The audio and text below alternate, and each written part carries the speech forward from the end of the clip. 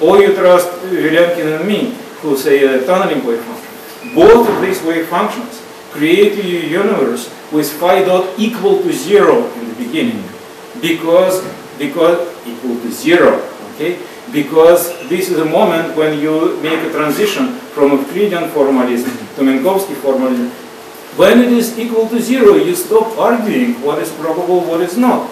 So I see that Gibbons in both places, in Euclidean formalism, which tells you that phi dot equal to 0, and in his Gibbons and Turek formalism, which says that we must start with ultimately large value of the phi dot, which just does not meet ends with this part.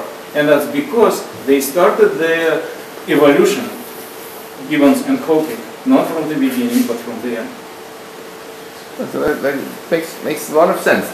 I guess to clarify the core of my confusion even more, I would love to hear just how you think about the whole concept of what it means for something to be fine-tuned when if there's ultimately no time. So if you have this, I mean, I hear you saying here that in practice we can look at what things were when we came out of the quantum fuzz and they actually exceeded 1 and ask, was it fine-tuned then or not? But at a more fundamental level, if you just look at this wave function, that's the solution to the Wheeler-DeWitt equation. So what would it mean to complain about fine-tuning? I have two answers to this question. First is a long answer. I can tell you what I consider natural from this point of view, from that point of view, from different approaches to quantum, to the wave function of the universe, and all of these point to some direction.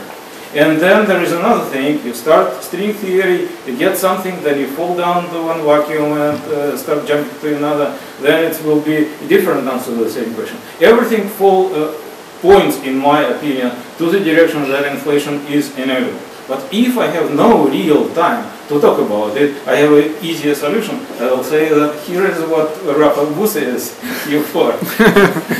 Okay, because it's multiverse answer to this. You see, what I was doing old-fashioned part of the story, okay?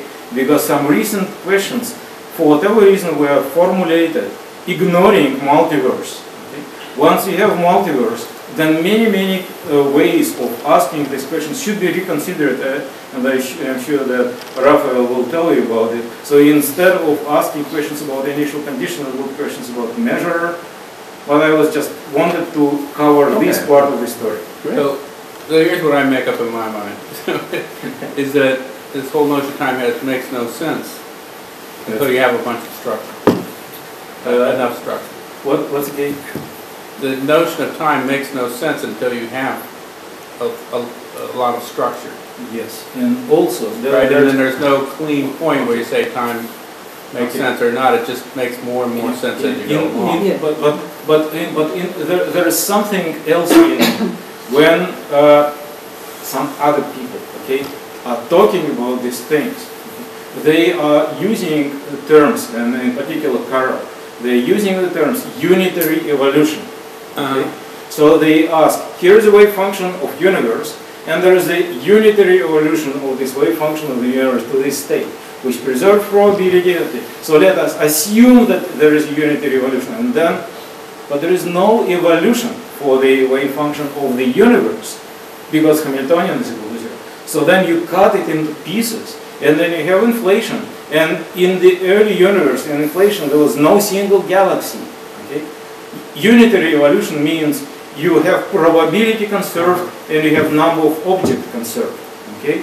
So it's just like you have gas and it expands, but all molecules are already there to start your expansion with. So you already have all details. But in inflation, you start with 0 anything. You may literally have your universe appearing from nowhere or from something very simple with no particles there. And then suddenly you have your observers there and galaxies. And this is not a unitary evolution in this sense.